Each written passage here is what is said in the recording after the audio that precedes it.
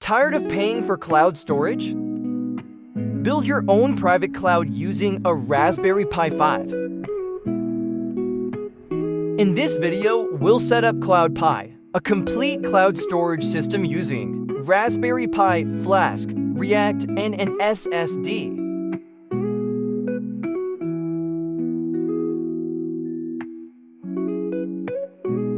Connect your SSD with M2HAT Plus to the Raspberry Pi. By using this command, mount the SSD, making it permanent with this. Create backend folder. Install Flask and Flask cores.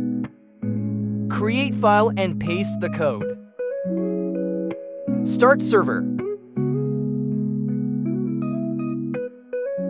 Clone front-end repo. Install dependencies.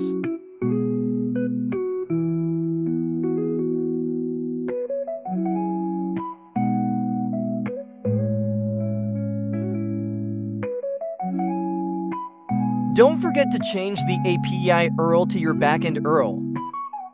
Start front-end. Now you have a private, local cloud system, no subscriptions, full control. Now you can drag and drop, upload, preview image, download and delete, search and filter by category. Don't forget to like and subscribe for more projects tutorial.